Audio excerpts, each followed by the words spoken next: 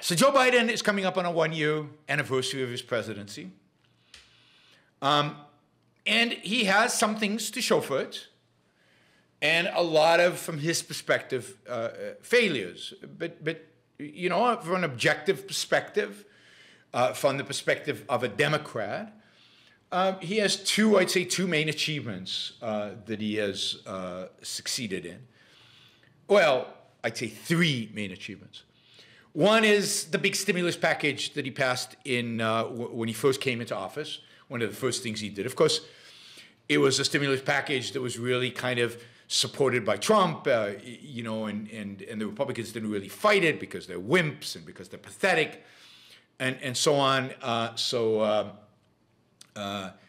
We got those. What was it? $1.7 trillion. You know, we've got inflation to thank for that. So his success and Trump's success with his stimulus packages have all led to inflation that we're living in right now. If you combine the three stimulus packages, the two under Trump and the one under Biden, plus the Federal Reserve policy, what you get is inflation, and that's what we have today. So there's a huge cost to the success, if you will, of the Biden administration. Biden succeeded in passing the stimulus package, but of course we all lost as a consequence. He then succeeded in passing an infrastructure bill, which again, supportive of inflation, supportive of deficits, supportive of government spending through the kazoo. And I will bet you this bill will involve, once it's actually put into place, in terms of programs, will involve massive numbers of bridges to nowhere, huge amounts of enriching corrupt contractors, corrupt government officials, corrupt people who participate in anything to do with others. But then Biden, of course, has now run into, so Biden has brought us inflation. That's his big success. Now, he got help from Trump. I'm not saying it's only Biden's fault, and he got help from the Fed, but Biden is definitely a part of that. But Biden has failed by his own standard. He did not get his big social programs agenda passed, the other $1.7 trillion bill. He has not gotten his so-called voting rights bills passed. Indeed, they have failed. He has not achieved any of his goals with regard to COVID. He has not gotten vaccine mandates passed. The Supreme Court just overturns those. He has not seen a dramatic decrease in COVID that he expected and promised to achieve.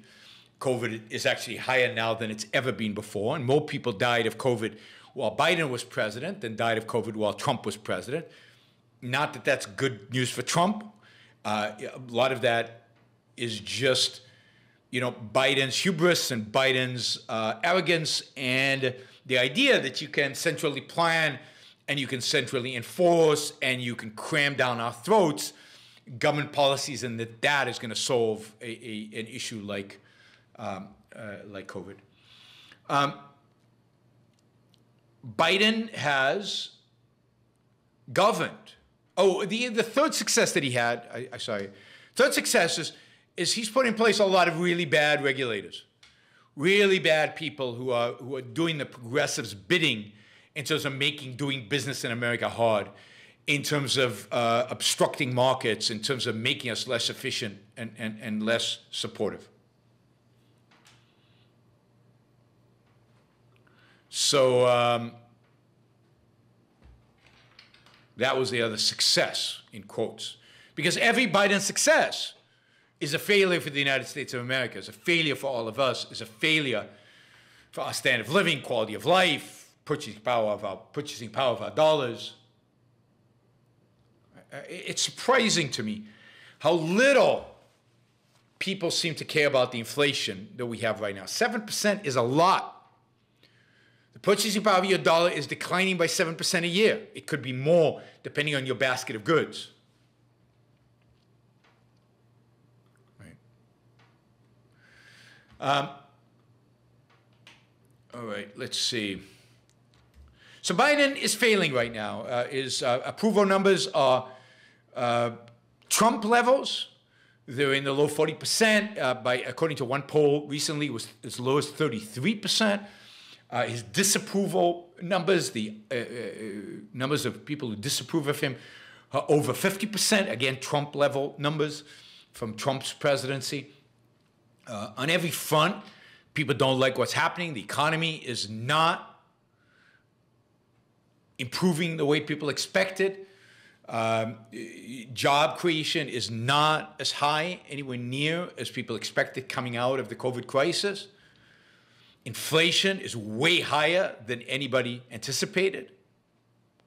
The economy is not doing well. And we could very well be heading towards stagflation because, to a large extent, because of the Biden administration's regulatory policies, which are going to inhibit the ability of the U.S. economy to, in flexible fashion, to adjust and adapt to the changing inflation, to changing demand and supply requirements, and going to bring about stagflation. We're also experiencing shortages because of supply chain issues, and we're experiencing inflation. But every front, the economy, other than maybe employment, but even employment, we still have fewer Americans employed today than before COVID. So on every front, the U.S. economy is not doing well. It's everything you would have expected with the Biden presidency. He is failing on every front. And then he went out to Georgia to give this speech about voting rights. And he sounded, it was almost like he was channeling Trump, but flip side, right? I mean, it was like he was hysterical. Jim Crow 2.0, really? What are you talking about? Yes, I think there are real issues with voting in America. Yes, I am actually worried about the 2024 election, given Trump and given what Trump is willing to do to win. But that's more about the people who are going to be elected to certain voting positions, and I blame the Republicans primarily for that. But you're not going to fix that. And you don't have to federalize election law in order to fix that. And once you federalize election law, imagine what happens when a Trump-like person gets elected and they have control over these laws. It's a really bad idea to federalize election law. I mean, one of the nice things is to have these experiments in different states. And he went off the charts in terms of his craziness. Even Dick Durbin, who's not exactly a conservative, a leftist Democrat, said that, maybe the president went a little too far. Yeah, these people are nuts. And what's surprising about Biden is that he's always been a centrist his entire career. And yet, it's almost like, I don't know, maybe he's too old, too senile, too uninterested, too bored. I don't know what it is.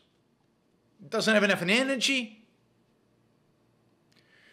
Maybe because he's not willing. He has no capacity. No capacity to actually govern. So he's letting his progressives do everything for him. And they're crazy. The left wing of the Democratic Party is is completely nuts.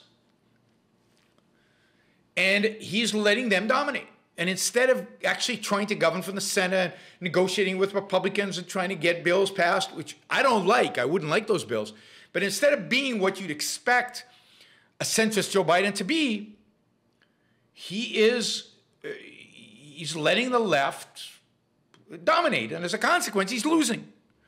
And he's really going to lose in the midterm election in 2024 if he continues on this path, because the American people are not rabid leftists.